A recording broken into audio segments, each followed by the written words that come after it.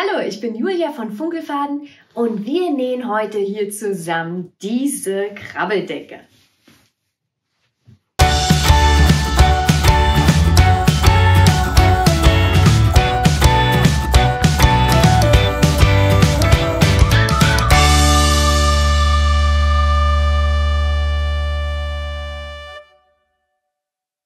Lasst uns anfangen. Diese Krabbeldecke ist super einfach zu nähen und ist auch für Nähanfänger gar kein Problem. Du musst nur etwas Zeit mitbringen und schon zeige ich dir, wie wir zusammen diese Decke nähen. Mach dir auch keine Sorgen, dass du vielleicht nicht genau genug nähst. Wir nähen hier nur gerade Nähte, also auf jeden Fall für jeden schaffbar, der mit einer Nähmaschine umgehen kann. Die Decke schneiden wir dabei auch in 2 Schritten zu, sodass selbst kleine Ungenauigkeiten beim Nähen problemlos ausgeglichen werden können. Wie das geht, das zeige ich dir gleich. Zuerst aber kommen wir zum Material. An Material benötigst du verschiedenste Stoffe, um eine Patchwork-Decke wie diese hier zu nähen. In meinem Fall habe ich hier nicht dehnbare Webware verwendet. Alle verwendeten Stoffe sind dabei Baumwollstoffe aus dem Snapply-Shop. Für die Oberseite deiner Decke brauchst du verschiedenste Stoffe, die je 15 x 15 cm groß sind. Du siehst, ich habe hier die Stoffe auch mehrfach verwendet. Du brauchst also nicht unendlich viele verschiedene Stoffe, sondern kannst selbst entscheiden, welcher Stoff wie oft genutzt wird.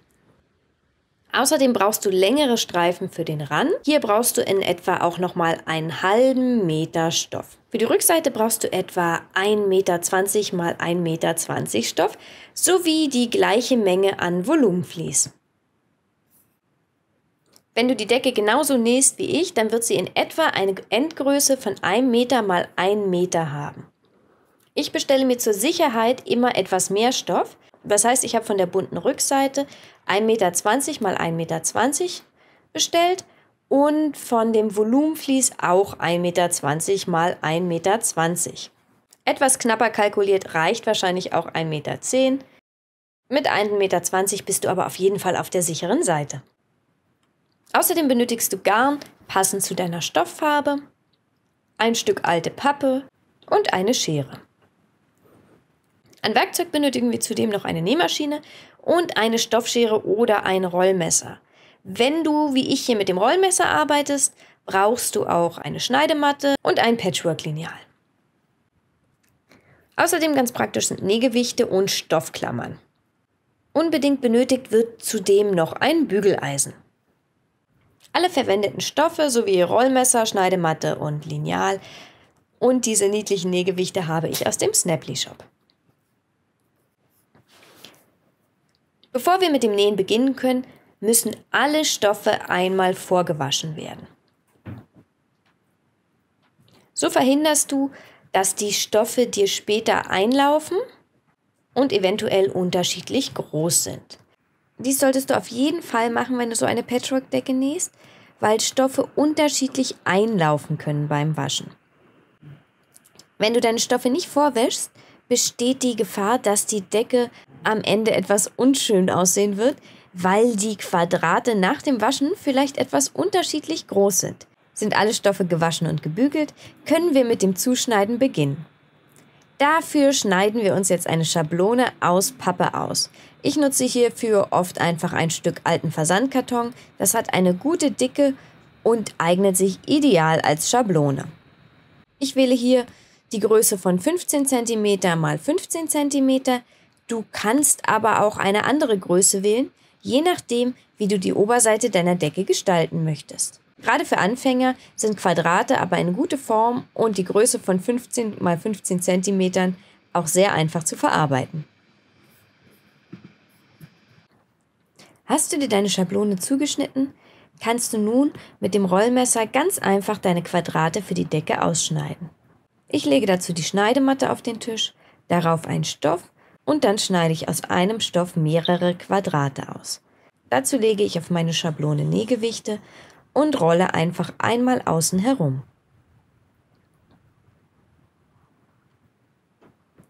Wenn du auch solch hübsche Printstoffe verwendest wie ich hier, kannst du auch darauf achten, dass du aus einem Stoff verschiedene Motive ausschneidest.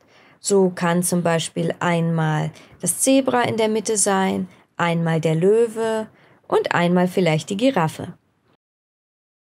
So wirkt es dann gleich, als ob du noch einmal mehr Stoffe mit unterschiedlichen Motiven verwendet hast.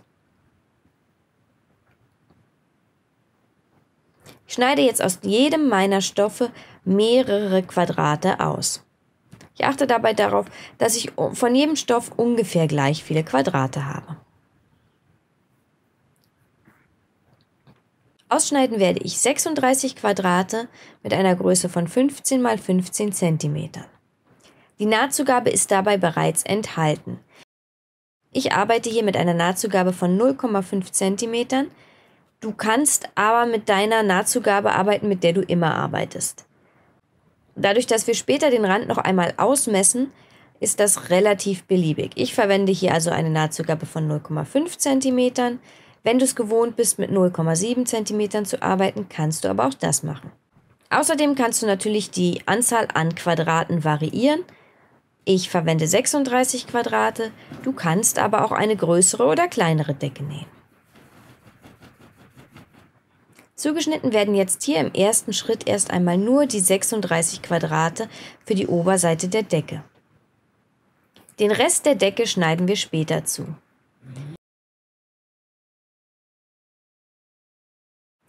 Das machen wir, weil es beim Zusammennähen von so vielen kleinen Teilchen oft zu leichten Ungenauigkeiten kommen kann.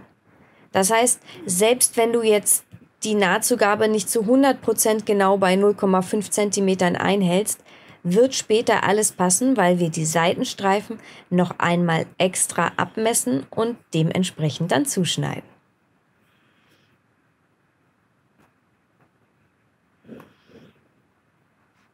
Also mach dir keine Sorgen, das Zusammennähen wird wirklich einfach. Nachdem du alle Quadrate zugeschnitten hast, würde ich sie noch einmal bügeln. Danach kannst du dir deine 36 Quadrate auf dem Boden so zurechtlegen, wie du sie zusammennähen möchtest. Ich arbeite hierbei auf dem Boden, weil auf dem Tisch einfach nicht genug Platz ist, um solch ein großes Projekt auszulegen. Sortiere die Quadrate nun so, dass sie ein schönes Bild ergeben. Achte zum Beispiel darauf, dass vielleicht nicht 2 Quadrate mit dem gleichen Design direkt nebeneinander liegen oder mehrere Quadrate in der gleichen Reihe das gleiche Design haben. Jetzt nimmst du dir die oberste Reihe aus 6 Quadraten.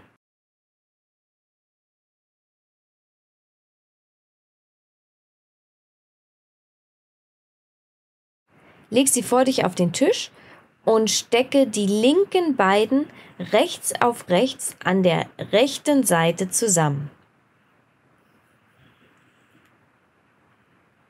Wir wollen ja diesen Streifen, so wie er ist, zusammennähen und stecken deshalb erst einmal hier die erste Naht.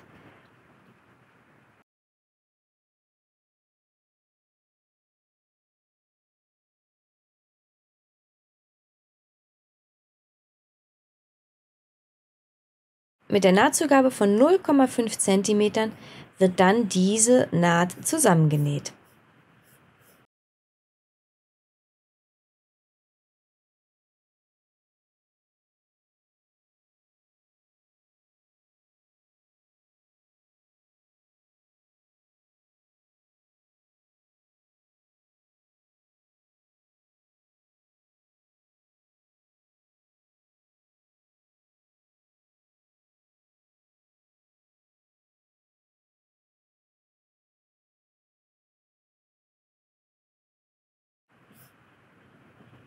Jetzt nimmst du dir das nächste Quadrat und steckst es ebenfalls mit Stoffklammern rechts auf die rechte Seite deines Streifens und nähst es ebenfalls mit einer Nahtzugabe von 0,5 cm an das vorherige Quadrat.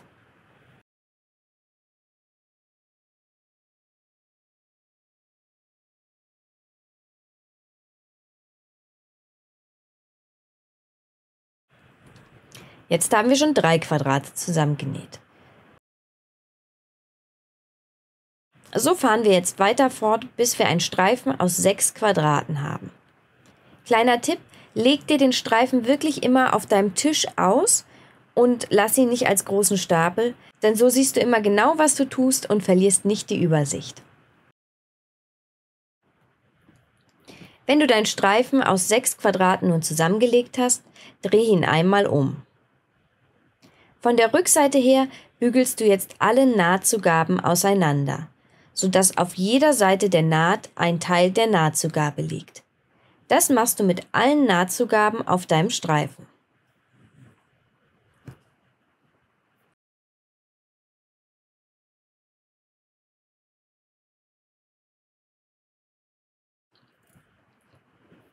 Der erste Streifen ist fertig und du kannst ihn zurück auf den Fußboden legen. Nimm dir nun die nächsten 6 Quadrate und wiederhole das Ganze noch einmal.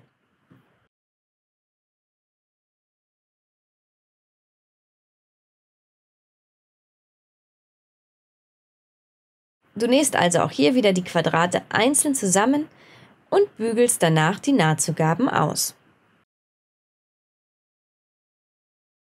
Das gleiche machst du, bis du 6 Streifen zusammengenäht hast.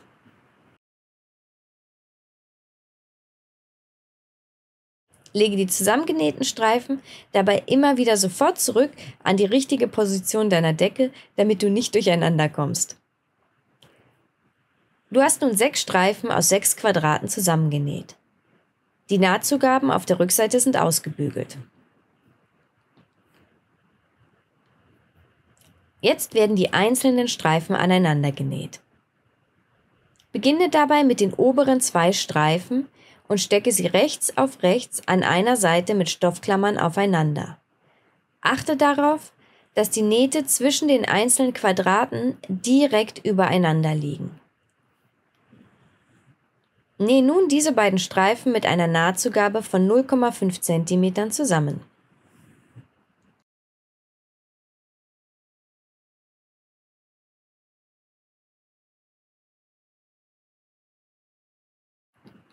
Stecke nun den nächsten Streifen rechts auf rechts mit Stoffklammern auf den unten gerade angenähten Streifen und nähe ihn mit einer Nahtzugabe von 0,5 cm an. Wiederhole das alles, bis du alle 6 Streifen zusammengenäht hast.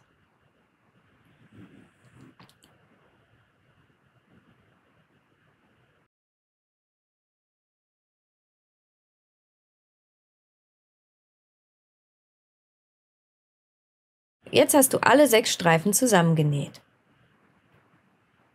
Das Mittelteil unserer Decke ist schon fast fertig. Drehe das gerade zusammengenähte Teil jetzt einmal auf die Rückseite und bügle auch hier wieder alle Nahtzugaben auseinander. Danach kannst du die Decke auch noch einmal von der Vorderseite bügeln.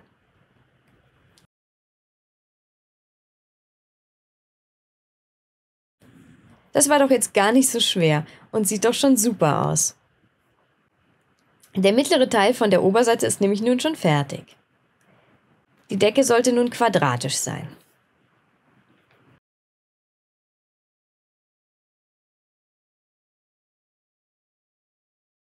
Jetzt kommt der zweite Teil des Zuschneidens. Wie bereits ganz am Anfang erklärt, schneiden wir jetzt die Außenstreifen für unsere Decke zu. Dabei orientieren wir uns an den Maßen, die wir hier bei unserer Decke haben. Wir werden jetzt hier nochmal 4 Stoffstreifen annähen und diese sind dann so lang wie dein Mittelteil, plus 20 cm und 10 cm breit. Ich messe hier also noch einmal genau nach.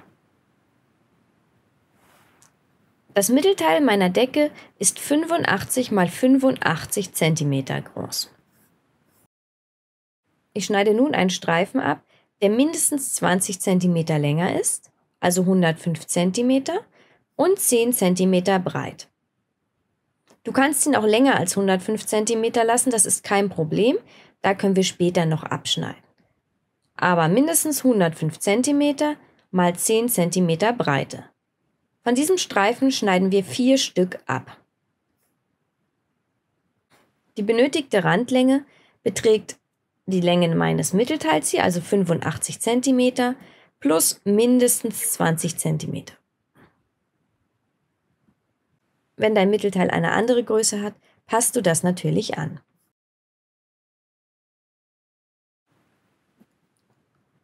Jetzt nähen wir den Rand an. Stecke nun den ersten Streifen rechts auf den Rand der Decke, sodass an beiden Seiten mindestens 10 cm unten und oben überstehen. Jetzt nähen wir den Streifen mit einer Nahtzugabe von 0,5 cm an. Aber Achtung! Achte darauf, dass diese Naht erst 0,5 cm vom Rand der Decke beginnt und bereits wieder 0,5 cm vom Rand der Decke endet. Das klingt jetzt ein wenig kompliziert, aber da wir ja die Streifen an allen 4 Rändern des Mittelteils annähen, müssen die Nähte dort aufeinandertreffen.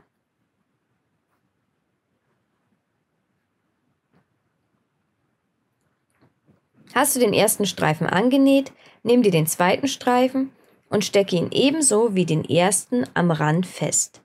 Dabei steht auch dieser Streifen an beiden Seiten mindestens 10 cm über.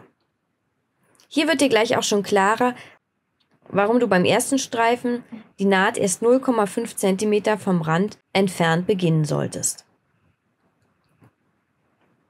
Hier beginnst du deine Naht direkt an der Stelle, an der die vorherige Naht geendet hat. Mit einer Nahtzugabe von 0,5 cm nähst du nun diesen Streifen fest. Dabei endest du auch hier 0,5 cm vom Ende deines Mittelteils.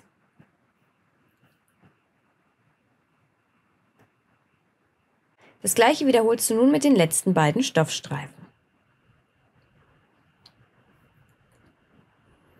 Jetzt nähen wir die Ecken der Stoffstreifen zusammen.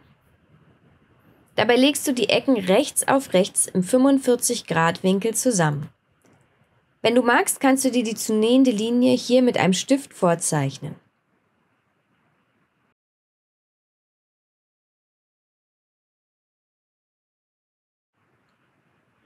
Dazu steckst du die Stoffe zusammen und markierst dir die Linie. Dafür ist so ein Patchwork-Lineal natürlich super praktisch. Nähe nun genau auf der Linie dein 45° Winkel.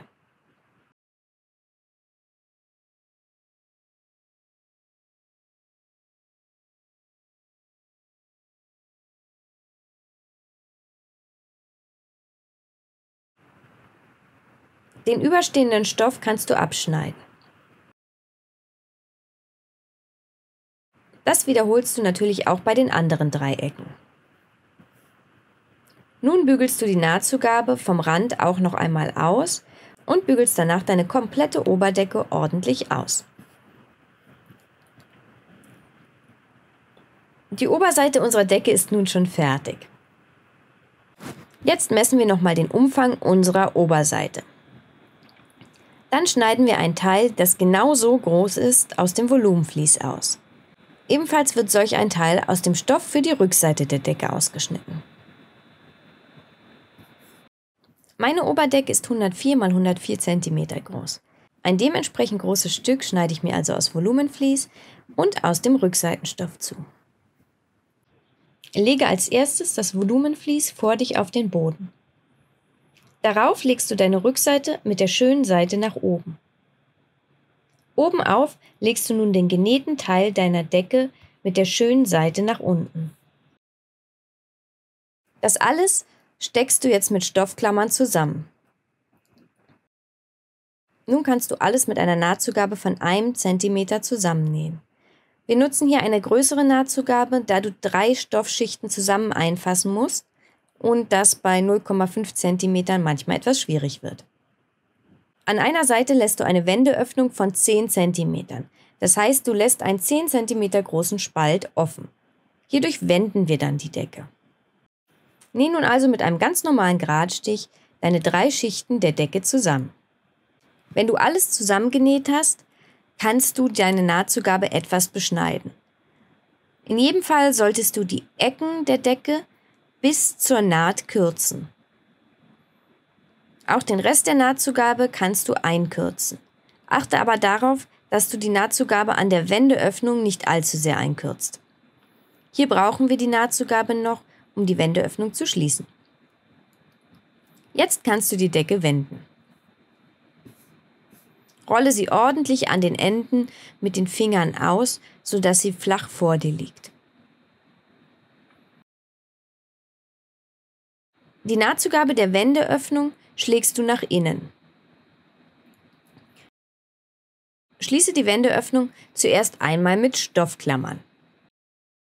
Wenn du möchtest, kannst du deine Decke auch vorsichtig bügeln. Jetzt nähst du einmal rundherum mit einem Abstand von 0,5 cm entlang des Randes deiner Decke. Dabei wird dann auch die Wendeöffnung geschlossen.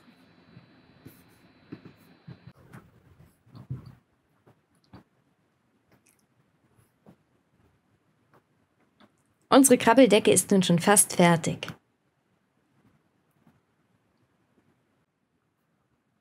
Was wir jetzt noch machen, ist der Decke ihren typischen Patchwork-Effekt zu verleihen.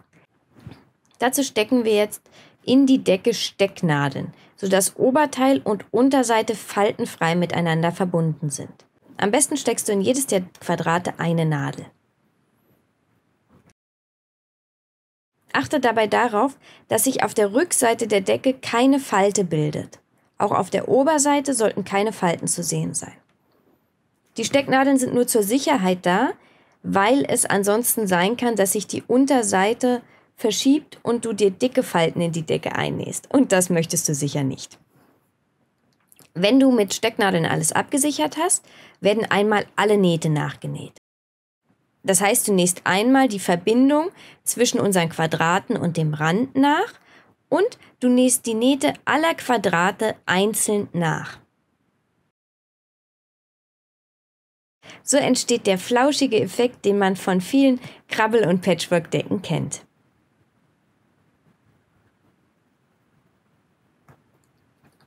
Hast du alle Nähte nachgenäht, bist du fertig.